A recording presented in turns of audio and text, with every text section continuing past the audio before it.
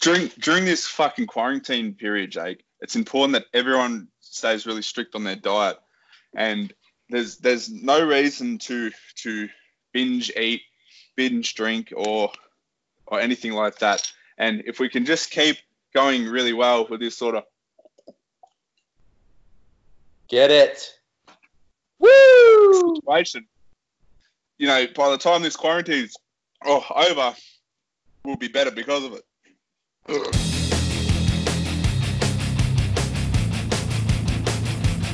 Jimmy, how's it going, mate? Good, bro. How you going? Yeah, pretty good. Well, Bored shitless, but yeah, pretty bored, man. But just trying to do as much as we can and get out and see how we're going. How many trees have you murdered today? Today, only about 3. There was actually a fern on my video. It was a fern. It was a burnt bracken fern. That's why it fell over so easy. And then I was walking back down the trail. So I was up on a game trail. So I was walking back down the trail, and I heard something coming up the trail, and then it was like a family of 4. So I'm just like this sweaty bloke's walking down the trail, and I have like ash all over my body. I'm just dirty as from this friggin' bracken fern wrestling this fern to the ground. And I'm walking past, and I'm like, "Oh, hey, how's it going, guys?" And they're just looking at me like scared, like, "Stay away from my kids." Do you reckon that's where Thai people discovered how to kick the fuck out of banana trees? They just got quarantined and then ended up just going out and fucking bashing banana trees. I reckon probably during one of their dictatorships where they weren't allowed to leave the house. But I reckon that's a bit of trickery. I don't reckon they hurt that much. I reckon they're a bit soft. But anyway, I better introduce this. We'll stop all the shit talking. So for everyone who's watching, all the fans, this is going to be our lockdown episode of the Third Hill podcast. So I guess we're going to call it episode 1.5. We're going to talk about everything lockdown, UFC, and the state of the UFC at the moment. And hopefully we can motivate you guys and give you some ideas for home workouts as well. What do you think of that, Jimmy? Man, I'm down for that. Let's get stuck into it. Yeah, sweet. All right, so what have you been up to during the lockdown? What's been going on? I've been doing a fuckload of running. As everyone knows, I fucked my knee in my last prep, and I didn't really think I was going to be able to run again. So I just got out. I got out at the start of the week, and I did a 2K, and it was like the fucking hardest thing I've ever done in my life. It was disgusting. The worst K pace I've ever done in my life. And then yesterday I was able to get out and do 6Ks at still a shit pace, but still got out and did 6Ks. Yeah, that's a long way. So I'm no good at long distance. I'm no good at long distance running.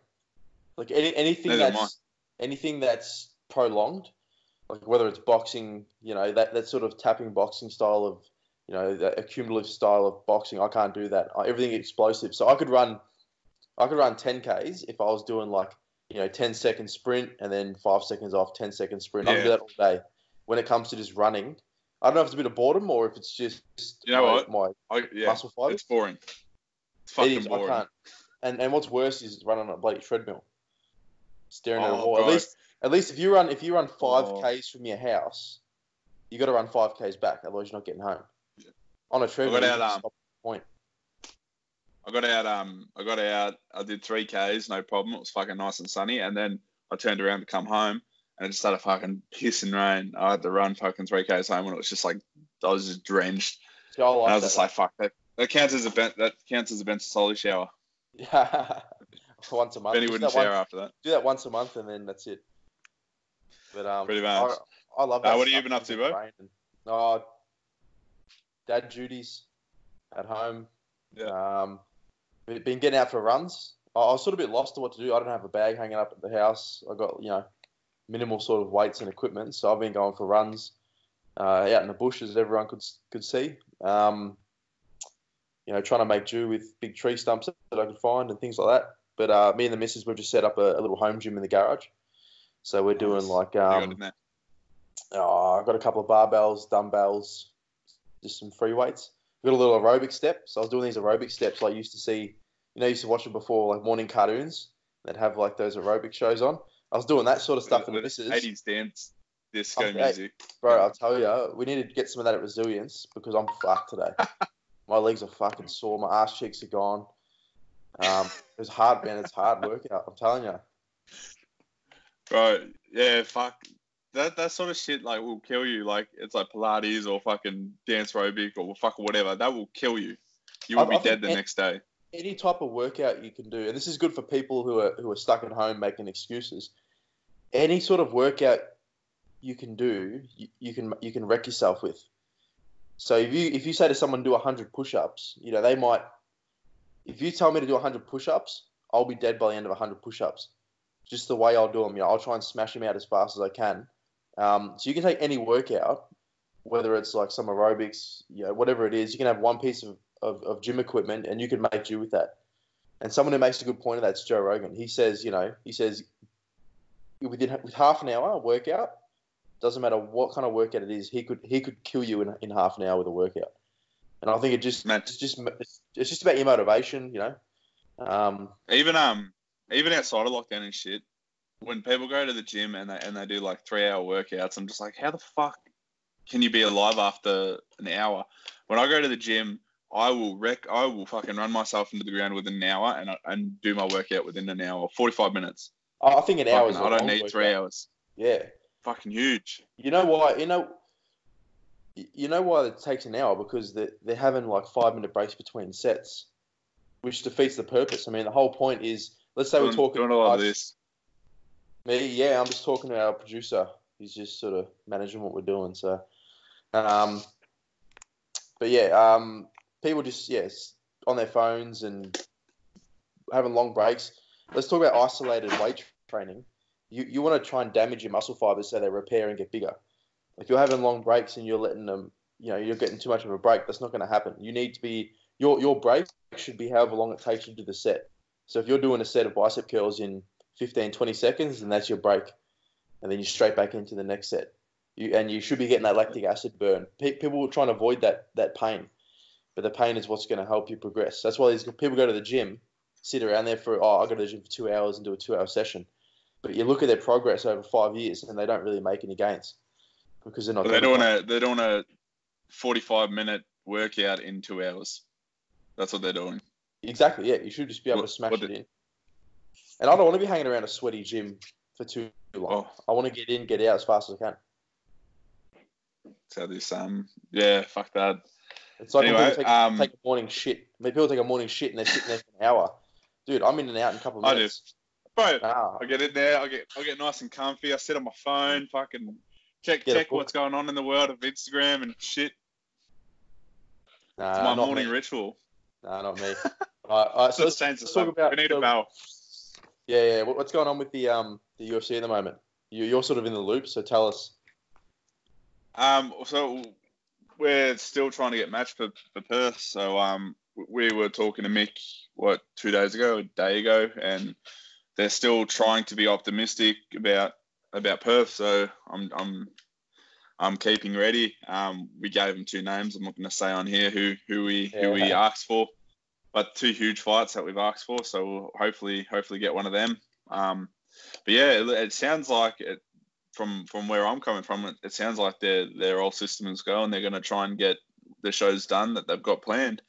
Well, I think they at least have to have them planned, because if everything goes well and we get over this lockdown, they need to be ready to put the shows on. If they're of the mindset that these cards aren't going to happen, and then the lockdown ends, they're not ready. Then so I think they're just being optimistic and keeping themselves ready just in case we get past this little stage, of our lockdown. And even if they can't do it even if they planned out Perth and they couldn't do Perth, as long as the travel restrictions aren't too harsh, even if they can't come here, they could fly us over to Apex and do the show in Apex, their little arena thing that they've got in Vegas, like. I'm just getting itchy. I just need to fight wherever it is. I just need to fight, man. They're fucking lucky the pubs are shut down, because I'd be heading down there today. I'm telling you, I feel like going outside and getting into a street fight. Bro, you're angry. The messages I'm getting from you scare me. Jay Matthews is angry.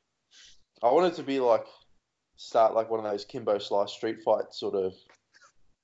The street fighting rings. Nah, serious. I was like, and Bendigo, we'll get some roughheads out there. We could do it. Fuck, Bendigo. Nah, and that'll just keep his fight fit. just lay through like six random fucking fights. Line them up. That's your cardio. That's your cardio. We can organise that. Yeah, I reckon. But we're taking nominations now. Yeah, if anyone wants to send location, buddy, let's have a sparring session. Don't bring your gloves. It's not one of those type of sparring sessions. So what's going on? Bring face masks.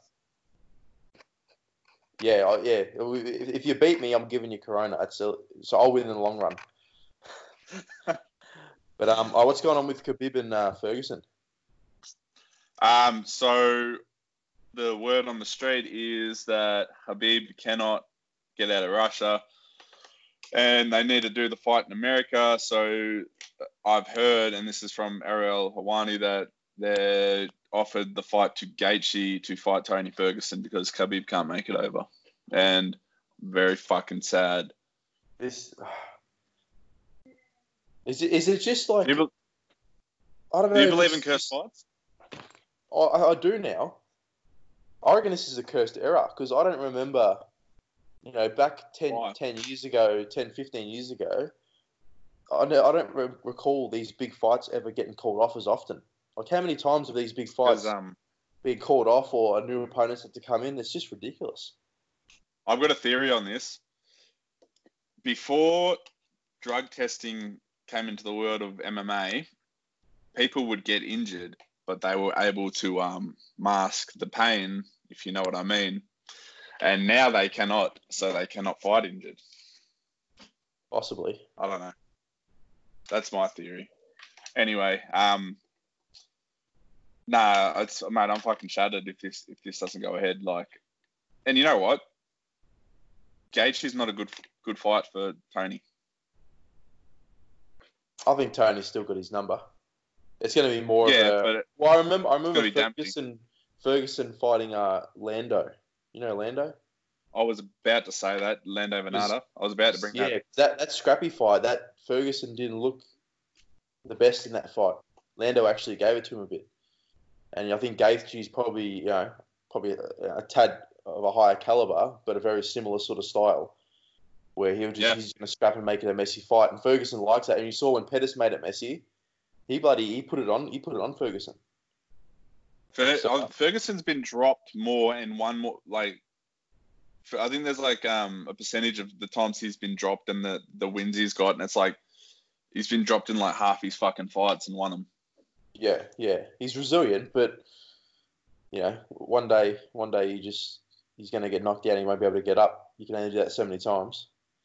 Yeah. You punch that word so many times. Exactly.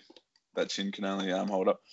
But fuck, that's an exciting fight, and you'd be super stoked if that fight ever got announced elsewhere. But missing out on Khabib is not going to be fucking worth that. Like, that is the fight that everyone wants to see. It's my favourite at the moment. I'd rather Ferguson had pulled out. If Ferguson had pulled out and someone else had to come in, I'd still be as interested in the fight because I barely watch. I stay up to date and I look at results and I know what's going on in the UFC world. But in terms of the actual events, I rarely watch the fight events because I want to be, when a weekend comes and we've done 15 odd sessions throughout the week. We're hanging out with all the other fighters, so everything's just fight orientated. On the weekend, I want to do something else. I want to ride bikes. I want to go fishing, go hunting, whatever it is. Probably healthy. Sorry, probably not healthy hunting. To be like that. Not hunting. I go bird watching, not hunting. Go look at this. Yeah, I just go bird watching through a lens. Go watching. Yeah. I only watch them. I never do anything. But so when it comes to fight events, I hardly ever watch them. So when these big events come up that I'm excited for, it's very rare that I'll go hang out with mates and have a barbie and make a big day of it and we watch the event. And that's what this one was going to. Well, it was going to be before the lockdown, but I was still very excited to watch it. And now it's just Yeah, it's can't believe that. But like, what can you do? You just gotta sort of roll with it, and hopefully they somehow. Like, obviously they're gonna match it. Well, especially if Tony wins against whoever he fights, they'll match it again straight after quarantine. But fuck, like, how many times can you match something before you just go, this ain't gonna work? Yeah, I know. Well, what worries me is, let's say, like we said, Gaethje's a dangerous fight for anyone, but especially for Ferguson. Will Habib and Ferguson be as big if, let's say, Gaethje got the win, or will that fight even happen? Well, they wouldn't fight. They wouldn't fight. Yeah, exactly. That'd be Gaethje versus Habib. Yeah, exactly. And then I don't know. That's what worries me. I'd rather them just hold off, and just save that fight for later. That's me being selfish. That would probably be, mate. Probably because no fight's going to be bigger than Tony Ferguson and fucking Khabib. So they may as well. They're going to make more money right now.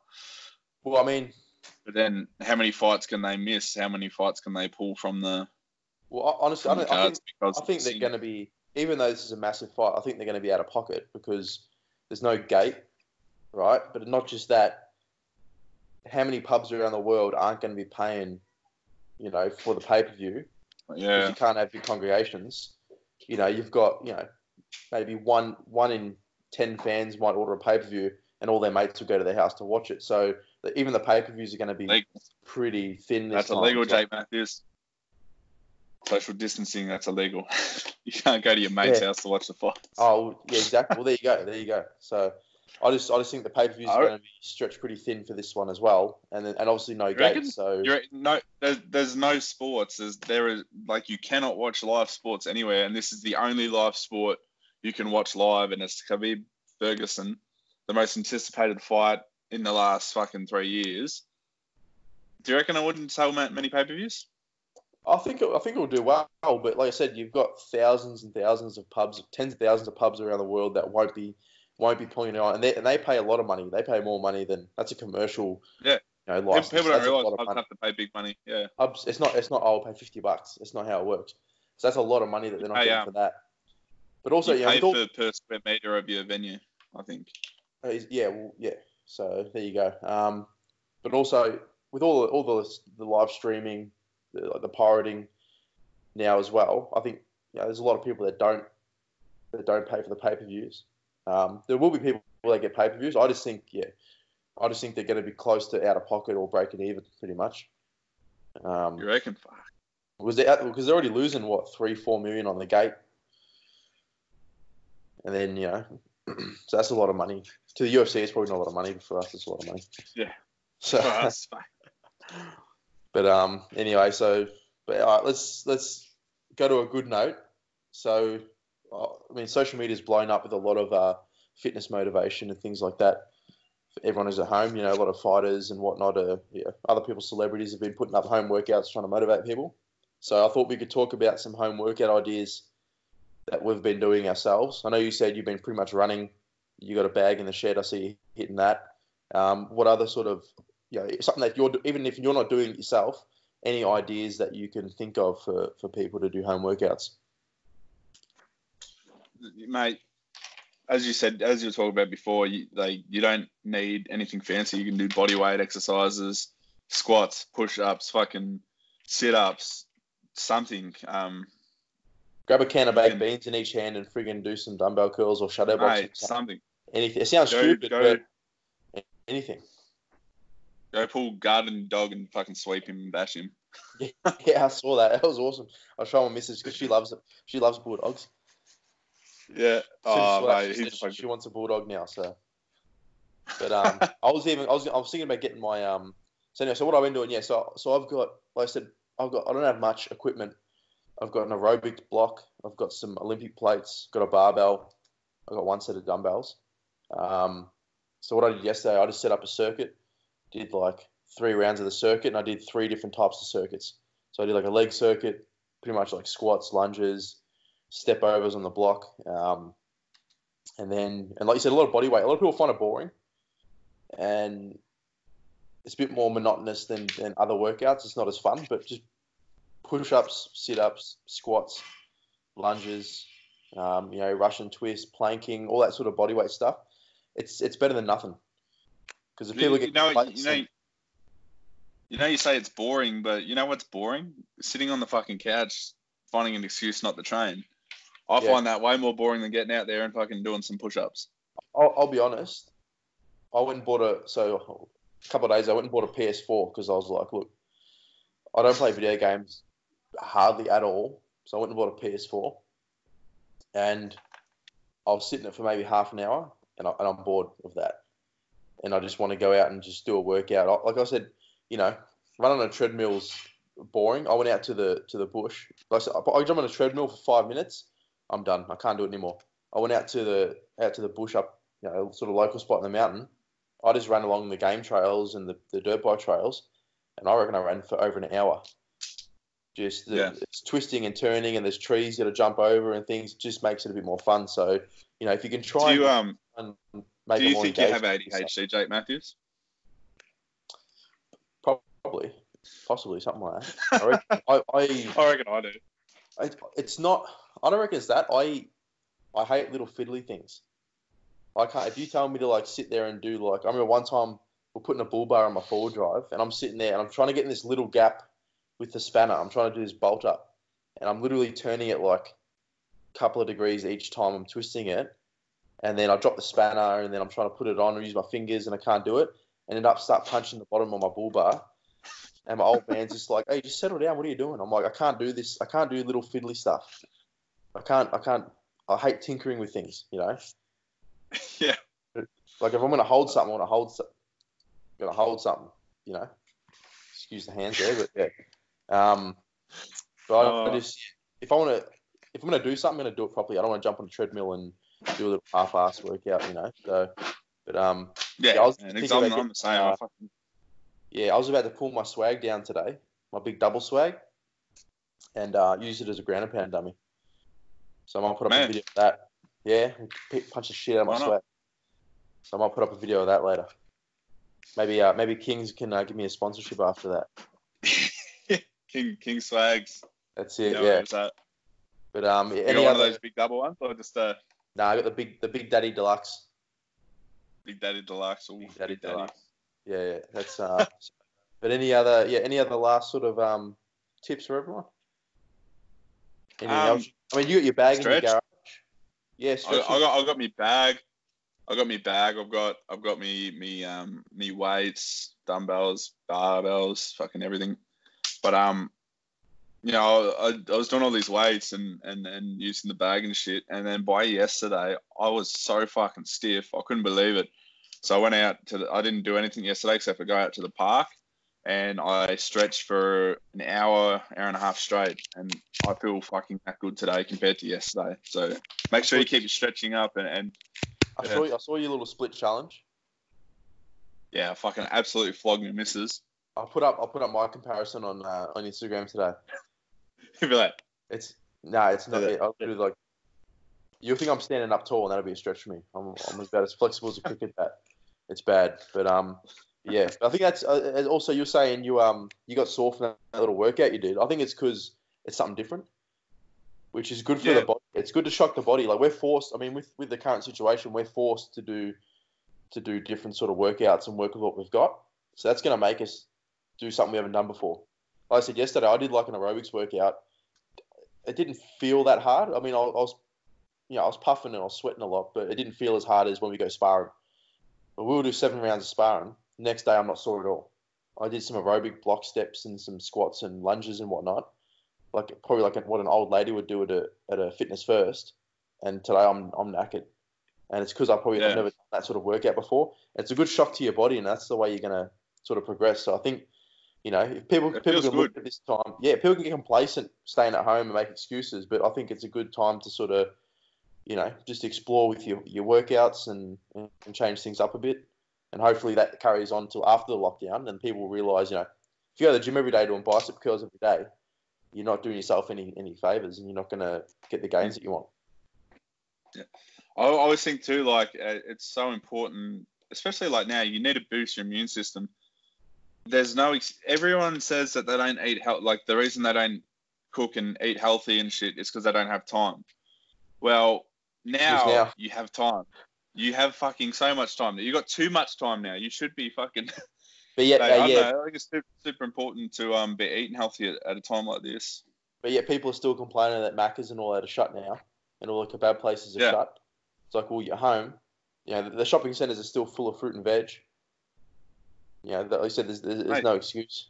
And and in terms of boosting your immune system, people are going out and buying supplements. I mean, all the supplements are sold out in all the shops. It's like don't worry about supplements. You want to boost your immune system, get outside, go roll around in the grass.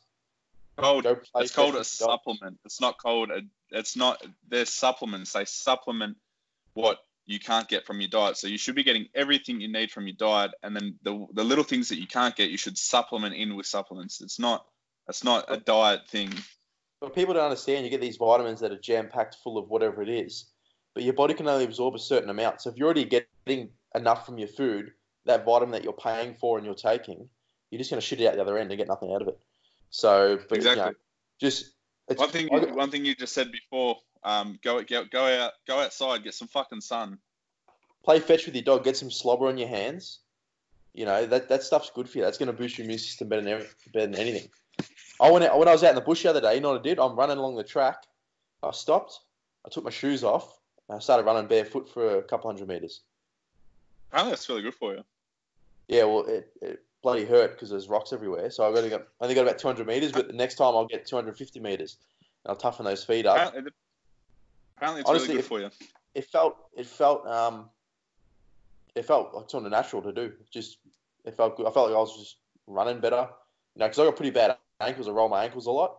And even with runners on, my ankles will roll. I took my shoes off. I didn't roll my ankles once. Because nice. I mean, as humans, we're not supposed to be wearing things on our feet. When you look at like sort of our ancestors and everything, we're probably not. It's not a natural thing for us to wrap our feet in whatever we have on. So, and that's another thing as well. Barefoot workouts. I know there's actual scientific good. Evidence. I mean, it's supposed to correct the way you're supposed to walk, run, stand, jump, because you have this aid which is a shoe. So everyone's working out in shoes. So your body becomes dependent on that. Your body becomes dependent on that for balance, for whatever else, for all your stabilizing muscles. So they become weak and they become reliant on these shoes. So I think it's good to get your shoes off, which is something people can do when they're at home working now. I've been doing a lot of barefoot. Like all my warm ups is all barefoot. I get on like a big piece of rubber that's like really rickety. And I'll stand on that 1 foot barefoot, shut my eyes, and just try and lean forward and touch the ground with a kettlebell, and then stand back up. It's so fucking hard. It is, and then like after that session, as you said, all my stabilizing muscles in my fucking my calves and ankles are just fucking so sore. Yeah, I've been doing a fair bit of that stuff. Single leg deadlifts with this podiatrist I've been seeing. So that stuff, that proprioception and balance and stuff, I think is really important. And that's sort of low impact stuff you can do. So you can do your home workouts and then you can do that sort of stuff as well on top. You can do it while you're watching TV. Just get up, stand on one foot. There's 1%ers. Yeah, stand up on 1 foot, balance for a couple of minutes each leg. At least you're doing something to stay active. So yeah, there shouldn't be any excuses, to be honest. But all right, we'll start. It's about time, so we'll start wrapping that up. So I'll just talk about quickly. We had a couple of guests that were going to come onto the podcast. We got shut down because of this virus. So did you want to talk about the guests that you had organised to come in, just so people know what's coming up? We got in the next guest up as soon as we go back into it. We could get him on Skype, but I think it's better having him. I think in the studio. But we got Sam Greco coming on. The Daniel Kelly coming on. Big Jihad from G-Force. Big Jihad from. I'm looking forward to that. You got some of your mates coming on. Yeah, I mean, we want to get Michelle Reeves on to talk about nutrition and give everyone a big foot in the ass about their diet. Michelle's amazing. That'll be a good episode. Yeah. Well, I'm started training now. Finally got a kind of a schedule going, so I want to get her to sort of tell me what I should be eating at the moment. So that's the thing with like a good nutritionist. They can do everything you need them to do online, over the phone. Just because you can't go see them doesn't mean. No. You're not Bruce Wayne. You don't have a bloody butler who's going to be cooking all your food for you, Unless you've lost your job and you can't afford it, you've got no excuse not to contact good nutritionist and all that. So you don't need to. You go to the shops. You can tell what's good and what's bad. Go to the meat and veg section and stay out of the aisles, pretty much. Simple as that. All the refined sugars Pretty within much. the aisles, and then you stay on the outside. You got all your dairy, your fruit, your veg, your meat. That's all you need pretty much. So, but yeah. All right. So we'll call that time there. I reckon we'll do another video that we're gonna post up. We'll do some put up on Instagram if anyone had any questions for us to ask. So we'll probably do a separate video. We'll do a separate video and we'll go over some questions a bit later. But thanks everyone for listening to our little lockdown episode. Stay resilient. We'll be back in the studio soon. We'll start punching out these episodes.